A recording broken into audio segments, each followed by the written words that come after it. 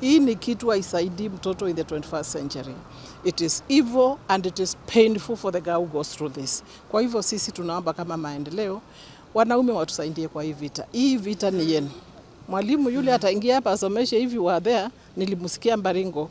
Hii ni kitu inafanywa because wanaume waliketi wakaona ndio mwanamke awe ni contained tupitie hii njia. Na huyo mwanaume atarundi aache huyu aende atafute mwingine. So why are we doing it?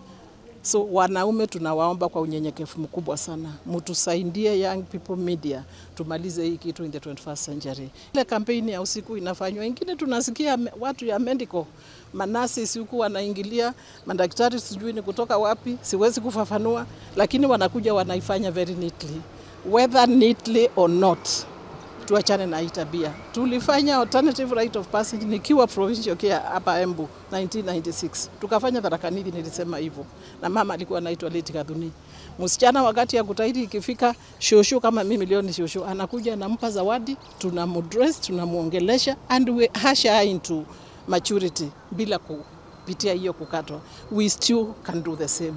Hii kasi tunasikia sijui ni kina nani, lakini tunasikia hapa Embu inafanyika usiku, inafanyika December. I am very disappointed because I'm born in Embu. I'm born in Mbeere South. Sisi hatukuacha hii maneno. When I left here 45 years ago nikaenda huko Machakos, hatukuacha hii kasi inafanyika. Nilipokuwa nikiongea pahali ingine sikufikiria nitakuja Embu kuongea haya maneno. Kwa hivyo tunawaomba wazazi wetu hapa Embu, nikiongea niko nyumbani, wa mama wetu wa young girls, tusipeleke watoto kwa mila kama hii. In Embu, the thing about FGM is that it is done in high secrecy.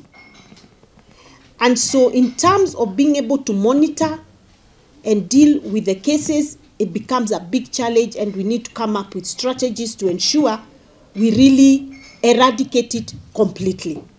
So it is still, we now want to move from here, we want to engage at the village level. We will go to the ward, to the villages, to make sure we talk to many more women and the men so that this practice can come to a complete stop.